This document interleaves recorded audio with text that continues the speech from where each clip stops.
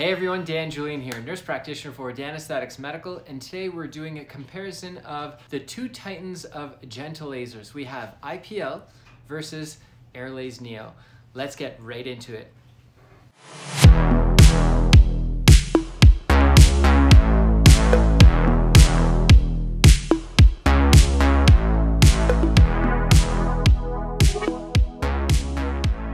So the reason why we're doing this video is because IPL and Aerolase Neo are both targeting usually pigmentation issues, right? So if a client comes in and they're saying, listen, I have sunspots, or I have spider veins, or rosacea, or melasma, or anything that's dealing with pigment, and I want it gone, what do we have to offer? And I really don't want much downtime if that's possible, and I usually don't like pain as well.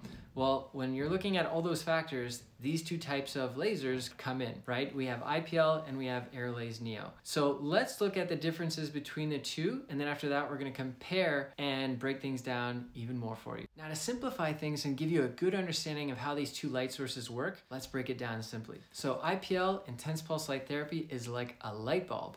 When you turn on the light, it scatters everywhere, lights up the whole room, right? So it's non-specific, broad spectrum, and it's not going to heat up the whole room, so it's pretty light source of energy, which is the reason why it is A, not considered a true laser, and also B, why it's considered a gentle laser, right? It's not super hot, and lasers actually have a laser beam. Now let's look at Aerolase Neo. Aerolase Neo is a true laser, right? If I turn on this light source, you're just going to have a beam of energy.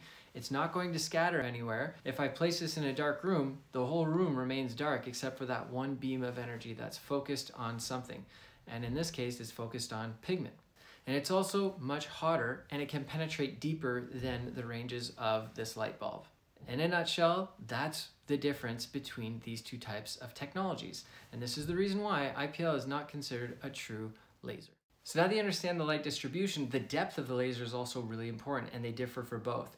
So IPL is all about burning the top layer of the skin, getting quick results, but it's not going to last because it's not targeting any of the pigment that's hidden in the meat of the sandwich or the skin, right? So most of your skin is in the dermis, and you have a very, very small layer on top, which is the epidermal layer, which is what you see.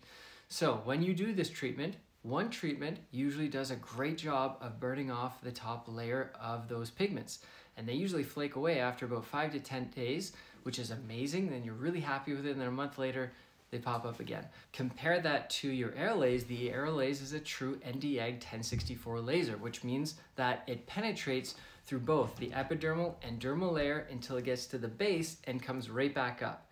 Now with Aerolase, it is not burning anything really. Actually, what it's doing is just basically targeting the pigment, and it's breaking it apart. So usually you're going to need multiple treatments. So you are going to notice some type of improvement initially within your first treatment, particularly if you have multiple very faint sunspots or some spider veins. But in order to get the full results, you are going to need multiple attempts to fully break it apart, which is usually 4 or 6 treatments, and those are usually spaced out anywhere from 2 to 4 weeks. But once you have treated those areas, they are gone for life, unless it's a chronic condition such as rosacea or melasma. Now, the other benefit of treating rosacea or melasma with Aerolase is that because it's penetrating to the base of the dermis, it's going to take care of these lesions, and it's going to take some time before it comes to the surface and is visible again. So even though it's a chronic condition, it is treatable, and the treatment is going to give you more duration with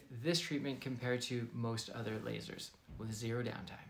Now, I just mentioned that IPL had a strength of about 800 watts, which makes it a gentle laser. Well, in contrast, the Aerolase actually has 15,000 watts, which makes it the most powerful laser on the market. Now, if that's the case, how is it considered a gentle laser? Well, the genius behind this technology is that each pulse light duration is 1,000 times quicker than IPL or most lasers. So therefore, you are absolutely able to treat any skin type with 0 downtime and almost with 0 pain. So it's pretty remarkable and pretty incredible. So even if you're dealing with a Fitzpatrick 5 or 6, which is the darker skin tones, you can have a chance of using this laser without having the risk of looking like that. Hey everyone, look at my face. It's devastating, right? This service is not for melanated skin, not for pigmented skin, and at this point shouldn't even be offered.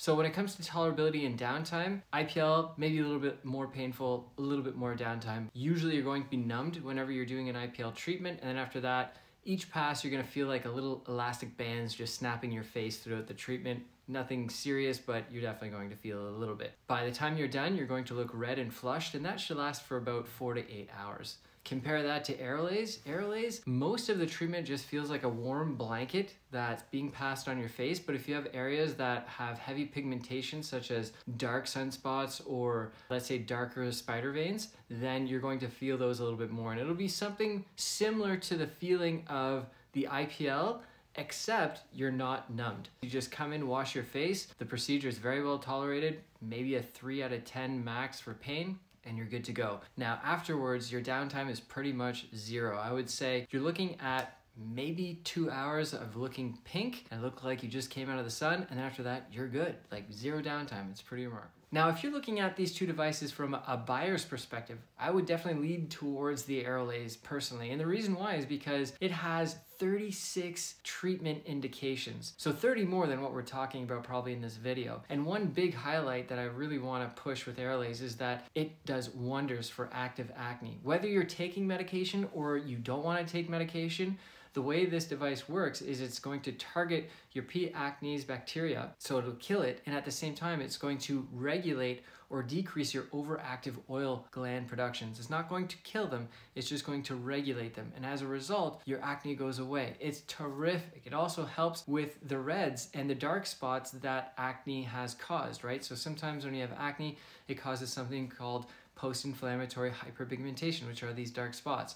So I'm a huge proponent of Aerolase. I think Aerolase does a great job. This is the reason why I chose this device instead of IPL. I think that there's definitely a place for IPL in medical aesthetics, but for me, for bringing on my first laser, I'm leaning towards Aerolase, and I'm really happy I made that decision. All right, everyone, I hope you really enjoyed this comparison. I hope you enjoyed these videos. If you're a medical aesthetics provider looking to take your game to the next level, check out my Patreon, and for everyone else, until the next time, take care of yourselves, exercise daily, and please be nice to absolutely everyone. Take care.